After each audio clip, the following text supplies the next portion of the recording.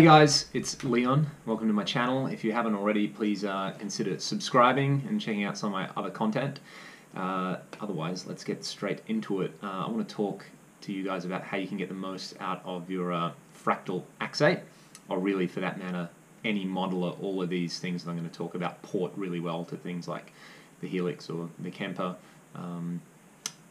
Although there are a few very specific things I'll talk about using the fractal unit that sort of make sense in the language and the terms that they use to describe them. So some general advice as well as some specific advice. So getting straight into it, I think before you even worry about trying to create tones or anything, the first thing is that you make sure that your unit's not clipping and you set up all the gain structure correctly. So what I mean by that is you've got your guitar and you plug it into the input of the unit, which you can't really see. It's over here, and you'll see that there's, if say you're using input 1 and you're plugging your guitar in, the thing that they talk about on the fractal units is tickling the red. So you'll make sure that when you're playing, I'll actually try and move the camera so that you can see that if you play really hard, that you can actually start to see the red LEDs starting to fire up. It doesn't mean that the unit's clipping. It just means that you've kind of got the optimal amount of input. So I will see if I can hopefully play something. It should be fairly easy. I'll just play the open strings so I can show you guys this. Let's do that straight away. So we're getting in here. Hopefully, yeah, there you go. You can see the you can probably see the little red light from my GoPro as well. But there's the instrument input, and then if I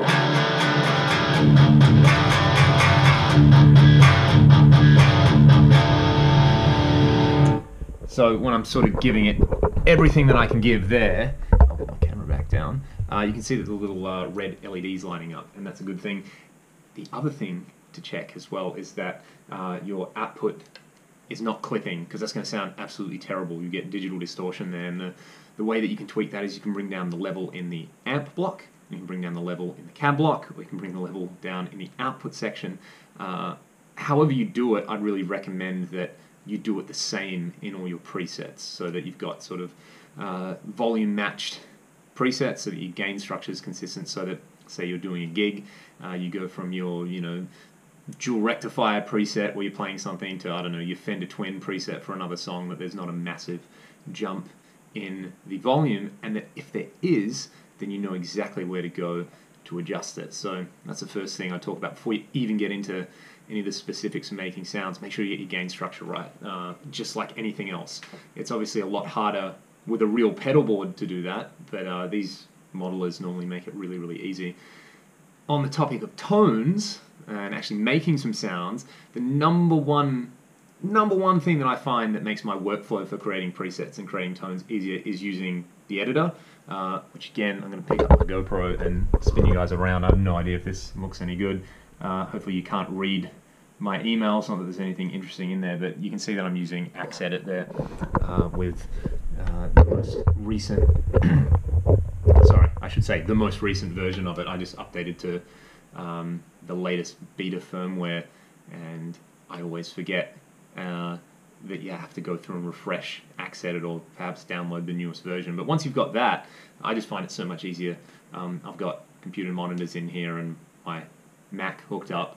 It just makes creating tones so easy, and if I want to change something, it's just, if I want to muck around with something, say I want to muck around with a pitch block in this preset, so I can just click on it, double click it, it'll turn it on, and I want to change, say, the mix from 25% to 50%, all the way to 100%. I can do it with the click of a couple of buttons rather than having to menu surf or anything like that. So there is one other point, one really important point that I'd stress if you're new to the unit and you want to make some tones, get the editor. It just makes workflow so ridiculously easy. Okay, so that's for creating tones. What about when you've got something set up and you want to go do a session, or you want to go, more importantly, and do a gig? How should you organize your sounds? Say you need a couple of different gain levels. Basically, you might need a crunchy sound or a clean sound, a lead sound, a boost, something like that. how would you construct that with a unit like this, which seems to just be this, you know, big black box with so many possibilities going on in it.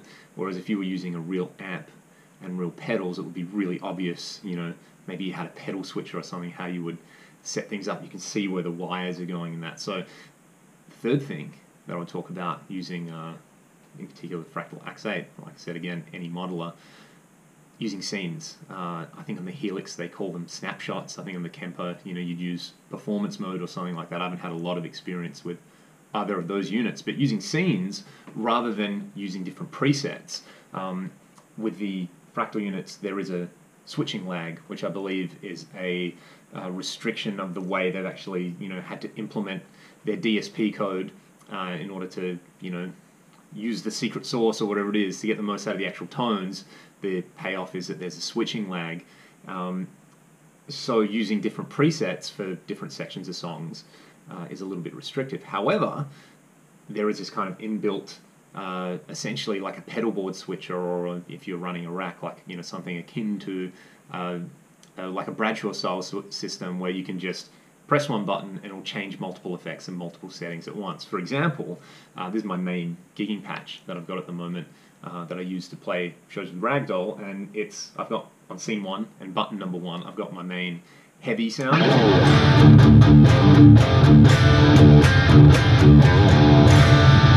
Which I probably need for 90% of the gig. Maybe 5% of the time I need to play lead, which I've got sitting on number 4, which is as far away as possible, so scene 4, and that kicks on a delay, kicks on the boost in the amp block, a drive pedal, and as well as that there's a slight volume boost. So I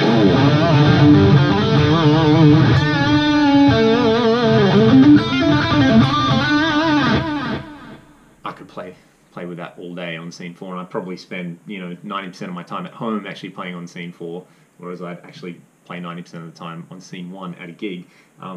Filling in the remaining percentage of the time, I need a rhythmic delay, sync to the tap tempo, so my scene 2 does that.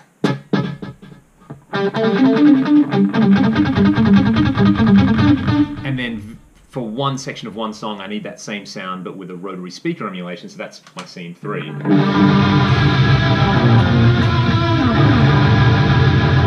So that when I'm playing a gig, I only really have to think about 1, 2, 3, 4. I know where my preset tones are, and I don't get any switching lag or anything like that just by using the scenes. And if I wanted to create another patch based off this one with, you know, as many as 8 scenes, I can do that.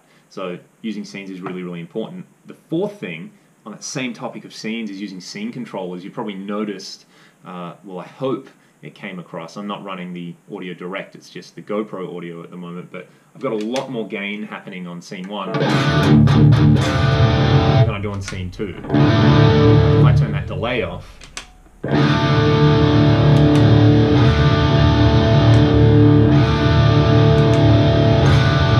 you can hear there's a considerable difference in the amount of gain happening there, and I'm doing that 2 ways. I'm using a drive pedal in front of the amp with the gain set on 0 and the level on 10, and that's sort of to tighten up the response. So that's not really contributing too much actual gain. So what I've done is I've assigned a scene controller, which is really easy to find in AX8 under the modifiers menu, and that basically acts like a third hand, which turns the gain up or down depending on the scene. I think I have it at about 55% for scene 1, and I think I have it at about, you know, 30 or 35% for scene 2 and scene 3, which I guess for me, you know, if any of you out there have used channel switching amps, it's really hard to match the volume level.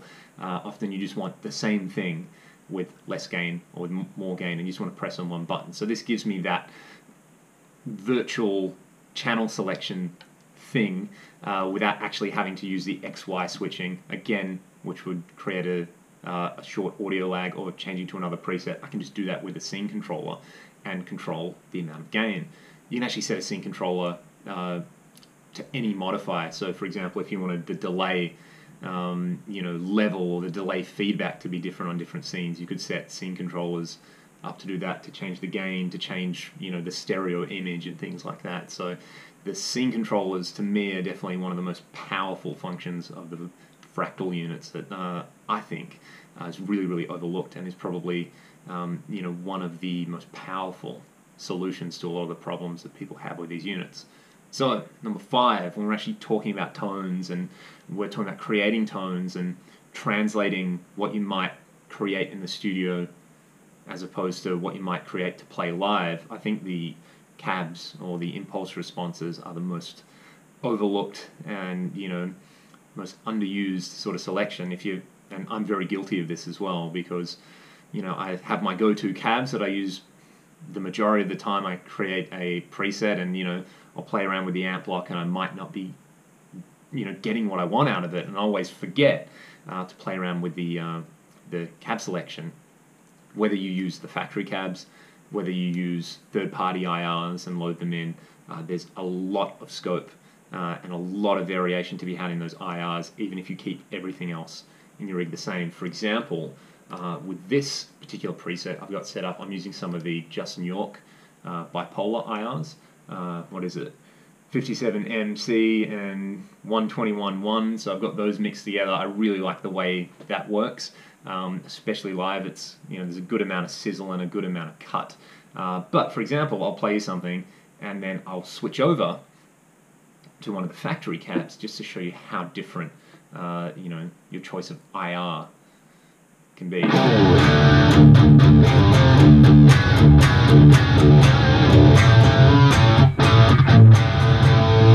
Alright, I'm going to switch it over to one of the factory cabs. That's not one of the factory cabs at all, I lie. Let's fix that really, really, really quickly. So just while this loads the cabinets, I'm going to play guitar. There we go. So I'm going to choose, I'm on firmware 8.02 beta, and there's these 5 new mixes, and I'm going to choose factory cab number 188.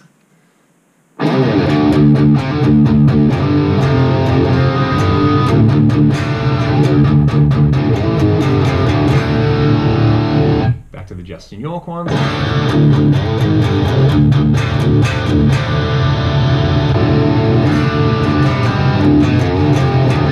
Completely changes the character of what's going on. And furthermore, when you're playing around with the cab block, the thing that I find makes the biggest difference are the low cut and the high cut parameters. For example, if I turn the low cut down so it's having less of an effect, I'll take it down to 20 Hertz.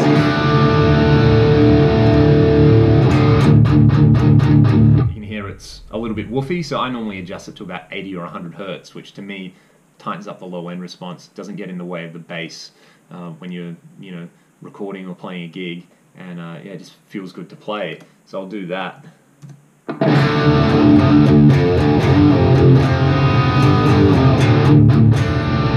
And the high cut's really powerful as well. I'm going to turn the high cut off.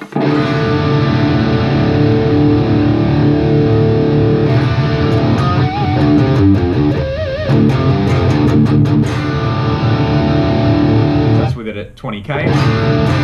And here there's a lot of fizz in there, which if you're using a full range system is one of the big things that people complain about. How do I get rid of that fizz from my modeler? Well, the high cut in the cab block seems to do it.